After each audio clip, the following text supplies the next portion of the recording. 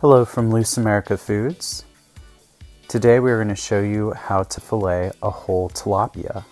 Tilapia is a very versatile whitefish that's primarily raised in ponds. To fillet the tilapia, we're going to first make an incision behind the gills, cutting the collars free. Then we are going to cut along the back spine. Once you cut into the back flesh, you're going to cut further across the spinal cord,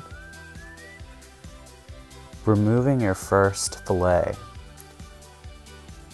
Cut the fillet free from any additional cartilage along the stomach, and then we'll flip the tilapia over and do the same to the other side, first cutting behind the gills and then along the back spine.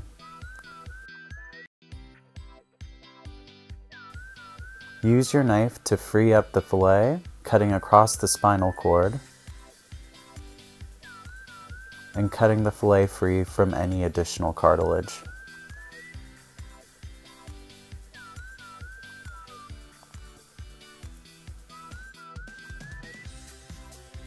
Now we're going to clean up our tilapia fillets, removing the extra skin from the stomach and along the back side.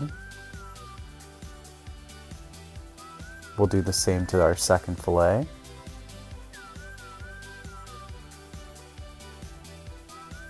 Next, we're going to remove the skin from the fillets. To remove the skin, you're going to make a small incision, and then you're going to hold the skin and slide the knife parallel across. And then we'll do the same to our second fillet, removing the skin, holding onto the skin tight and then pulling across with our knife. And then you have your 2 tilapia fillets. Thank you.